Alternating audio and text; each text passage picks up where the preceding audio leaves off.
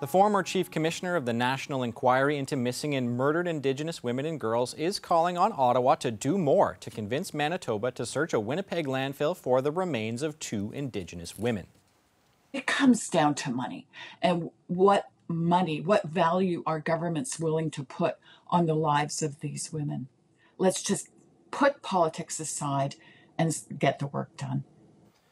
Now, the Manitoba government has said they would not support a search of the Prairie Green landfill, prompting people to blockade the entrance of a different local landfill. Those protesters have set up a new camp next to the Canadian Museum for Human Rights. Now, a Manitoba MP has written a letter to the United Nations. She is calling for, quote, international oversight on the failure of governments to search for our stolen sisters and uphold the human rights of Indigenous women, girls, and gender-diverse people. NDP MP for Winnipeg Centre, Leah Gazan, joins me now. Hello and welcome to the show. I want to start on the comments made by Marion Buller before we get to your letter. She is calling for the federal government to, if necessary, sidestep Manitoba completely and launch the search alongside the families. I'd like to get your reaction to those comments. Well, there should never be any jurisdictional barriers to Canada meeting its human rights obligations. I think the Canadian government needs to support a humanitarian recovery immediately and urge the province to meet these human rights obligations that Canada has signed on to. Now, you mentioned this kind of game of jurisdictional ping pong that appears to be being played. The standoff does seem to be between the province of Manitoba and the federal government. Minister Mark Miller says Manitoba's decision not to search the landfill is quote-unquote heartless, but the federal government isn't prepared to spearhead the search without the province on board. So where does that leave the families of the victims in all this? Well, Canada has international legal obligations. Quite frankly, there should be no jurisdictional disputes. Canada is obliged to follow international human rights law. I'm urging the Canadian government to certainly do that and work with the province to meet these obligations. This is not a choice. They must immediately start a humanitarian recovery, and they must abide by international human rights law, full stop. The fact that there's jurisdictional debates or jurisdictional bantering that, former Commissioner Chief or Head Commissioner Marion Buller alluded to in her statement, I fully agree. Jurisdictional games need to end and people need to follow human rights law. Mm-hmm. Well, on that note, you are calling for international oversight on this case. What prompted you to go international now, and what would that look like in practice? Well, I think it's important to note that I did put in a submission to the Special Rapporteur on the Rights of Indigenous Peoples in February.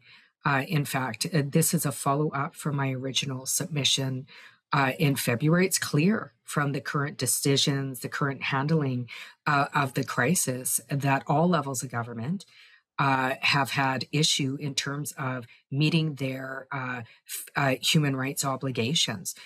Canada, as the government, certainly the government of the day, has an obligation for Canada to uphold the human rights of all peoples, and they must encourage the province to do the same. The excuses, the jurisdictional excuses that continue on because there seems to be a reluctance, really urged me, along with advocates, with the support of families, to involve the international community. It is so unfortunate and is, from my opinion, such a grotesque practice that we've normalized the genocide of murdered and missing Indigenous women and girls, two-spirit and diverse gendered folks, to the point that we are actually dumping garbage on the human remains of loved ones. That is so violent, especially for women who never had their human rights honored in life. If and when this issue does get brought before the United Nations, how do you think it will reflect on Canada's reputation?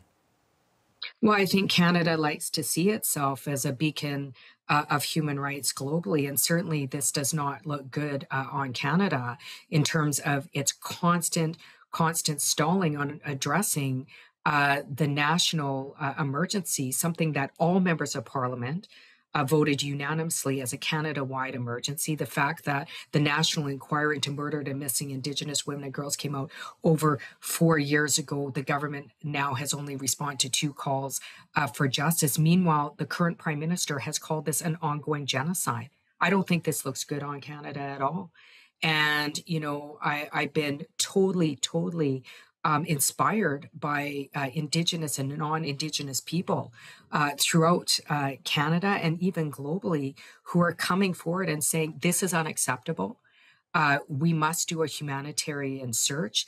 These women who are suspected to be in the landfills deserve to be laid to rest in dignity. Families deserve justice, and we must immediately address this crisis of violence against Indigenous women and girls. Two-spirit and gender diverse folks. Mm-hmm. Well, it certainly is striking to me, at least, that you, a member of the federal parliament, feel like you have to go international to get the oversight on this issue you feel it deserves. However, here at home, your party does have an agreement with the Liberals that keeps them in power until 2025. Action on missing and murdered Indigenous women and girls is part of that agreement. In your opinion, how are the Liberals doing holding up their end of that deal? Well, I think that I would give them a failing grade. The fact that, you know, the National Inquiry came out little over 4 years ago now, they've responded to 2 calls for justice.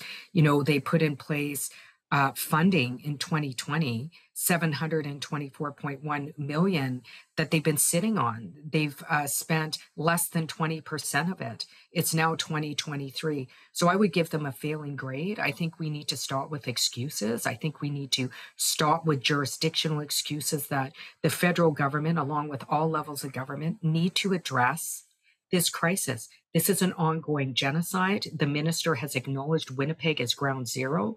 We need help. We are valuable. Our loved ones matter, and all levels of government need to act.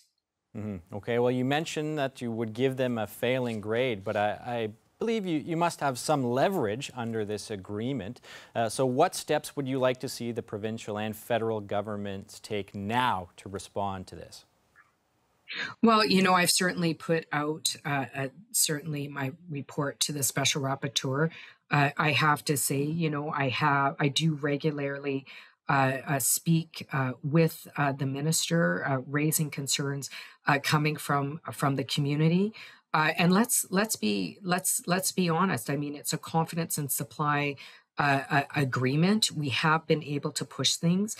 Certainly, the red dress alert being in this budget is helpful, but that does not certainly give the government a pass on their failure to address this ongoing crisis. As a critic in the opposition, as the NDP spokesperson to deal with the issue of murdered and missing Indigenous women and girls, two-spirit and diverse gendered folks, I will continue to push hard on this government to uphold human rights, to uphold their human rights obligations, and finally address this ongoing genocide.